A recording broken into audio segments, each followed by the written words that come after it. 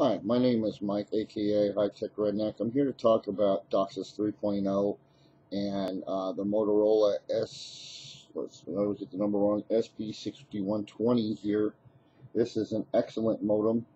It is very high speed, great for gamers, okay, and for large data transmit and receive and up your bandwidth.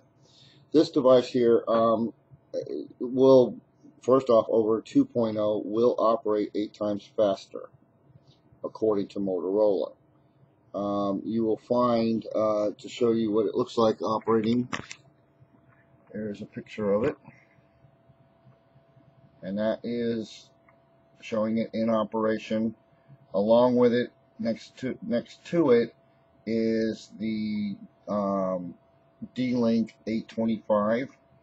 And that is a dual Wi-Fi modem that delivers 5 megahertz and also 2.4 megahertz.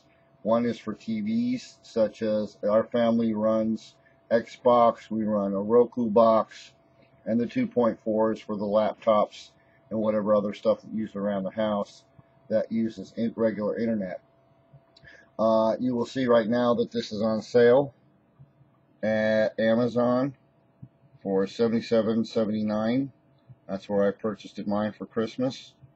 Okay, and if you're requiring your own a high-speed DOCSIS 3.0, okay, you'll see with the Wi-Fi built in, they have the Surfboard sb6120. Now, 6580 runs about $139, but that has the built-in Wi-Fi.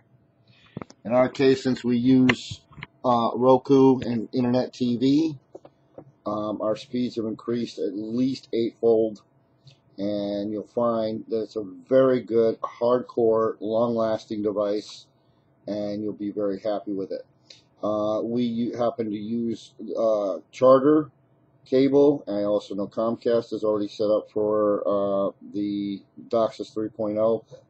But make sure when you hook this up that you call your cable company and speak to a technician, that when they provision your modem, that they do provision it for 3.0.